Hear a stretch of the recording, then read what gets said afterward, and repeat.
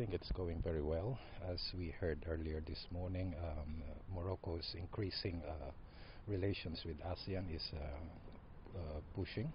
It signed the Treaty of Amity and Cooperation in 2016, and among others, and now it is on track to becoming a sectoral dialogue partner of ASEAN. So we believe that through these engagements, ties between ASEAN and Morocco are doing very well. The flag raising today is August 8th, and we commemorate 56th anniversary since ASEAN was established in Bangkok in 1967. So this is a tradition that we have every August 8th, that we have a flag raising to commemorate this very important anniversary. ASEAN's objectives is threefold.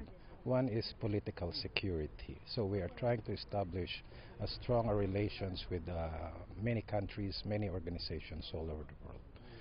Secondly is about economic, and this is what we're trying to do also with Morocco, trying to establish stronger economic relations between our region and Morocco.